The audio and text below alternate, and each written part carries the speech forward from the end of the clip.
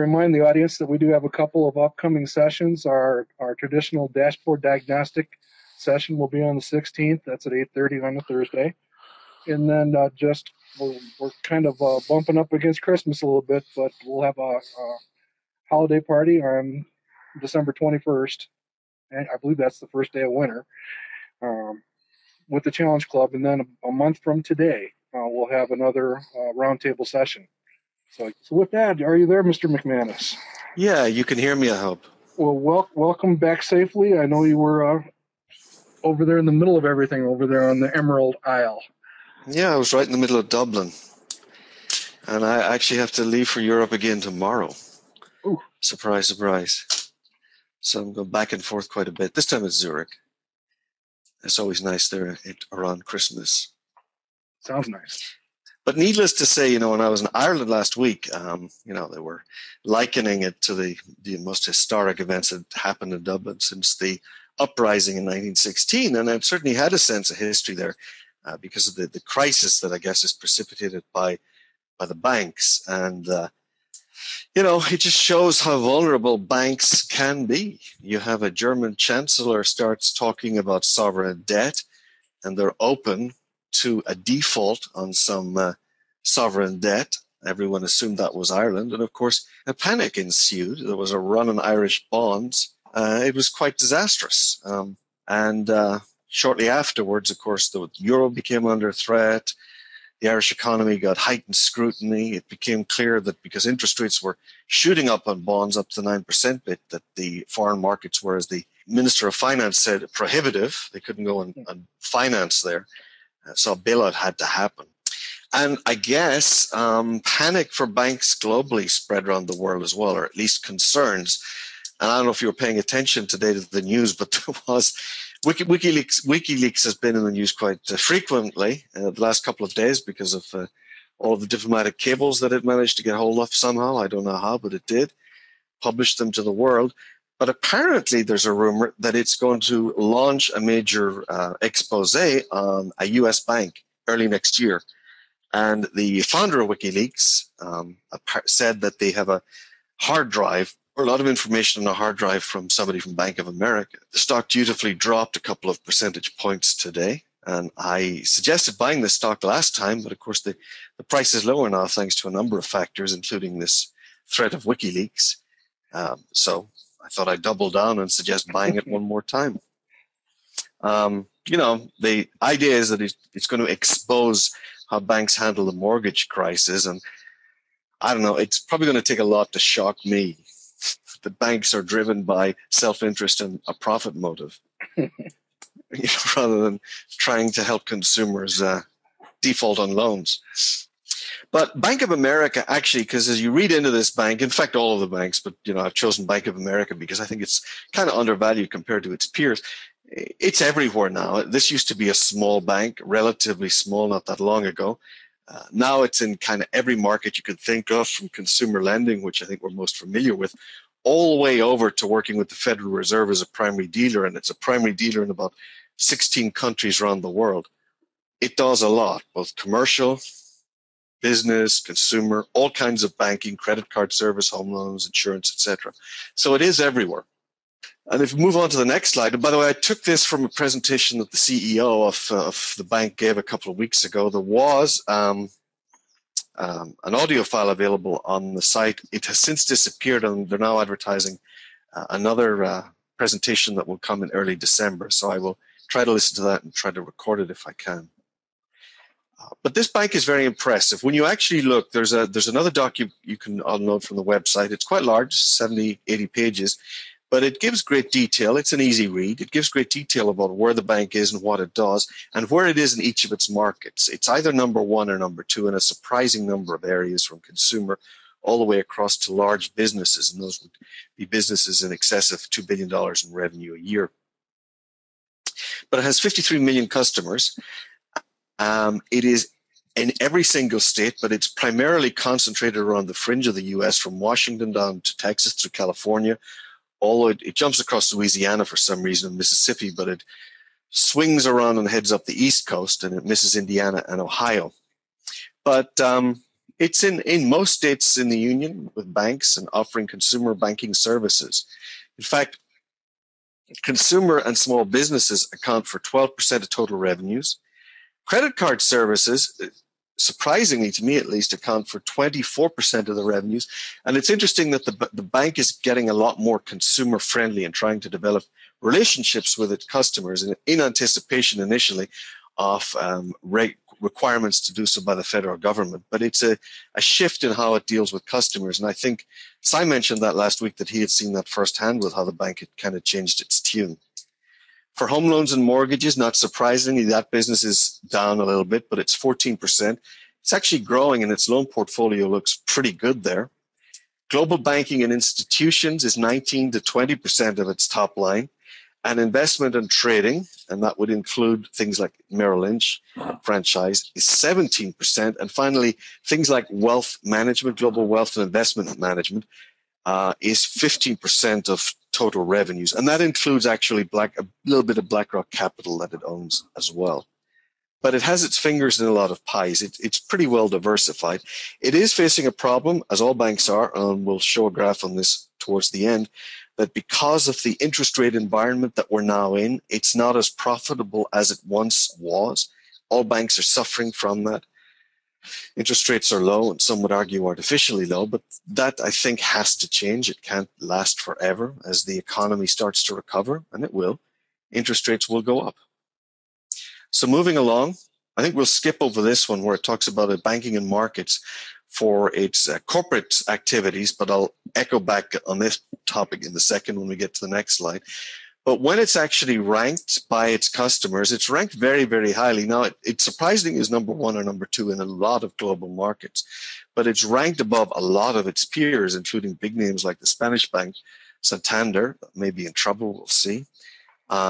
MetLife, BlackRock, the works, but then JP Morgan, Goldman Sachs, etc. All of the big guys, even the Swiss banks. It gets a fair.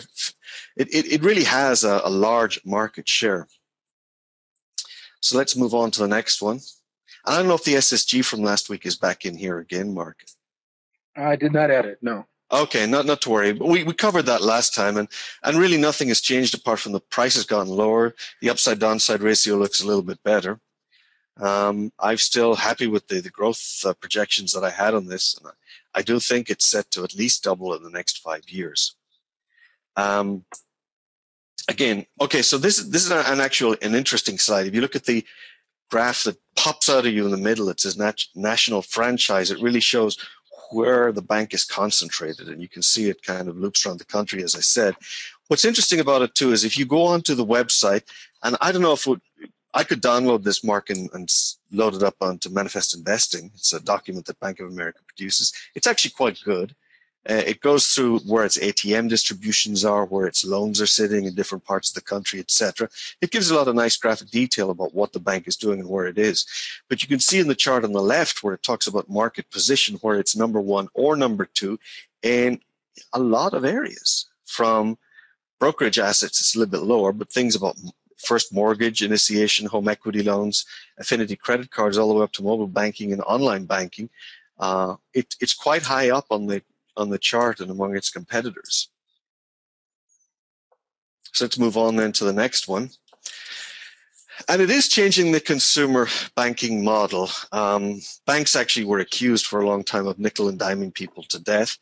It's tried to come up with a more transparent way to deal with its customers, to try and encourage more activity among its customers and clients so that it can generate fees that way from actually doing something constructive from the customer instead of having the perception of punishing the customer when they make a mistake or run foul of some complex rules about when deposits are actually available in the account, when you can write a check against them. So it's trying to move to a more relationship-based approach to dealing with customers.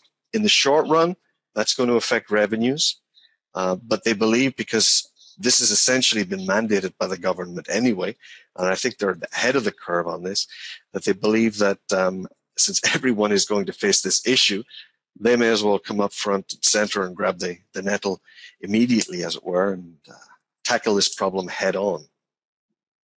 I can't say it's paying dividends right now. I was looking through some of its numbers. It has some things to boast about, and especially about mortgage defaults. It's a little bit lower in the last quarter than it was a year ago. It's generating more revenue from mortgages than it was in the past. Some of its non-interest activities are quite high in terms of their contribution to the top line. But there's nothing that I can see in this change in the consumer banking model that is driving revenues, at least in the short term. This seems to be something that, if it works, it's going to be show up more longer term. So let's move on to the next one. Here's the problem banks face, and they face the problem that because interest rates are so low, and on this chart over on the left, it shows interest rate differences between checking accounts and what's called the three-month LIBOR, which is an interbank lending rate. It's the London interbank lending rate, or the offered rate, essentially what it earns from your deposits, and the red line is what it gives you for your deposits.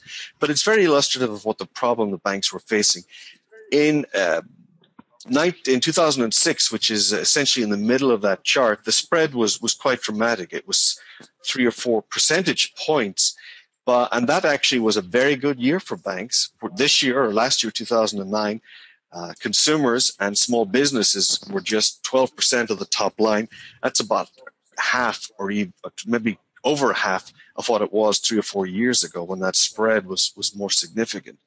And banks actually started to see erosion in their top line in 2007 before the recession officially started. But you can see that interest rates collapsed or did something wonky around September of 2008 when it looked like, well, the system had actually collapsed, but no one believed it, so it continued moseying along.